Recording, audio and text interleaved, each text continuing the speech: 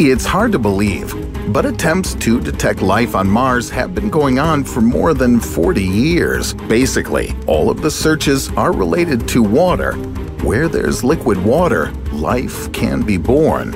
And this would mean that we're not alone in the universe. But what if you brought water to Mars artificially, and not just a few drops, but 1 billion liters at once? At first, the idea seemed strange to me, but then again, it's better to see for oneself. And by the way, I made a small mistake in this video. Don't forget to write in the comments if you notice it.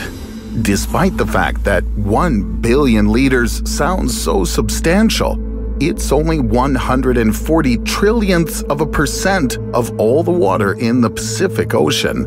And there are many other bodies of water on Earth, so the world's ocean wouldn't suffer much.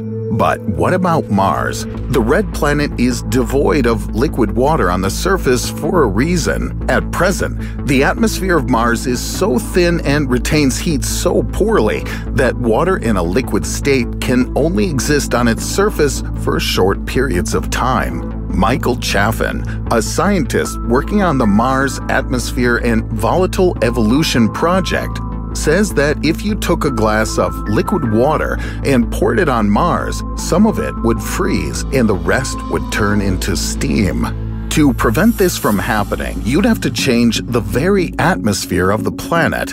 In theory, it would help to pump some of the greenhouse gases from Earth's atmosphere to Mars.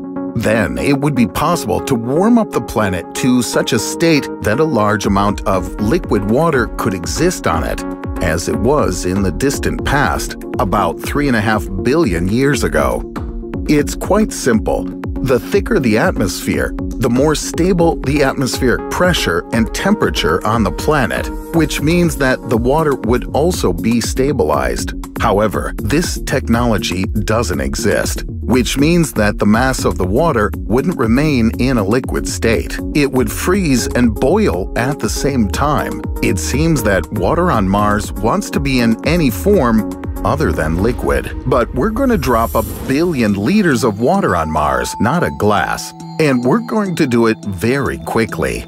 Let's say we managed to do it, and all the water ended up in one of the large Martian craters, quickly filling it. In this way, we could create a lake on the red planet. However, not every indent on the surface of the planet would be suitable for this. It's on Mars that scientists have found the largest crater in the solar system. Its diameter exceeds 5,000 miles. Let's assume that we didn't pour Earth's water all in one place, but we decided to moisten the entire planet equally. This would be difficult from a technical point of view, since the surface area of Mars is about 56 million square miles. But nothing is preventing us from presenting this situation in theory, and for the most part, thanks to the calculations of scientists, we can simulate anything. For example, the consequences of a supervolcano eruption or the impact of a huge asteroid.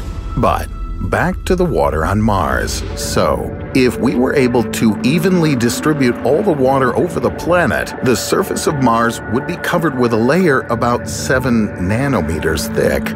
This is so small that it's unlikely it would change the appearance of the planet. Anyway, neither this small amount of water nor the lake we created on Mars would last long. Some of the water would evaporate, and the lake would freeze and be covered with dust. After a while, nothing would be left to remind you of the experiment. So, how is it possible to deliver such a volume of water to another planet? None of the existing technology would allow you to do this, even if you used all the shuttles that humanity has at its disposal. So, let's turn to science fiction. Building a huge space pipeline is too unrealistic of a strategy, so let's use a portal. First, let's move to the deepest point of the world ocean, the Challenger Deep.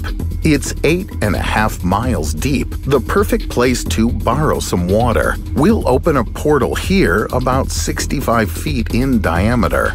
If we place the second part of the portal close to Earth, the water would simply fall back on the planet. Falling, the liquid would heat up and turn into steam, then condense and return to the ocean as precipitation. In addition, the energy released into the atmosphere during the process would seriously affect our climate. Add to this huge clouds of steam at a high altitude. All of this would change life on Earth forever.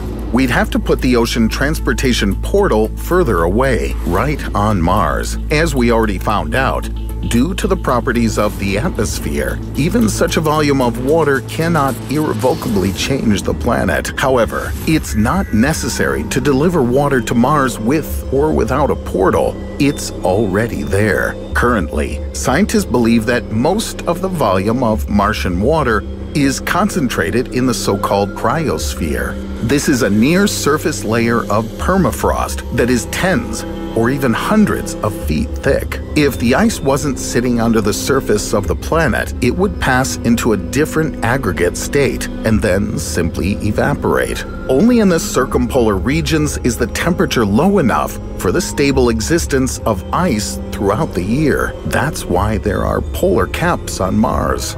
The total volume of ice on the surface and in the near-surface layer of the red planet is estimated at more than 1 million cubic miles. But this isn't all the water that is theoretically found on Mars. In deeper layers, large reserves of salt water may be concentrated. This water is so abundant that if you melted it, it could cover the entire planet with a layer more than 100 feet thick. Liquid is also present in the Martian soil.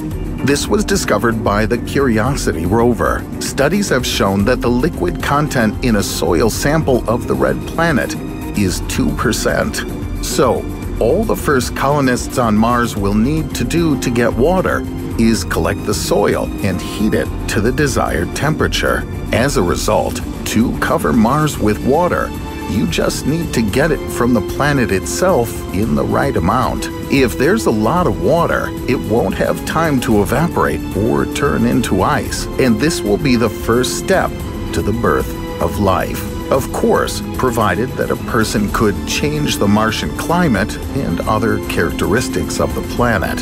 Yes, we could make the red planet habitable, change its atmosphere, and eventually turn it into a thriving colony of Earth. This would probably take a long time, but it seems to me that the expectation is fully justified. The more interested I am in science, the more I understand that nothing is impossible for humanity. After all, people managed to extinguish a fire with a nuclear explosion and learned how to design amazing aircraft. If you, like me, are interested in incredible discoveries and bold theories, subscribe to the channel. Very soon, I'm going to tell you about what happened before the Big Bang and what Stephen Hawking has to do with it. Until next time.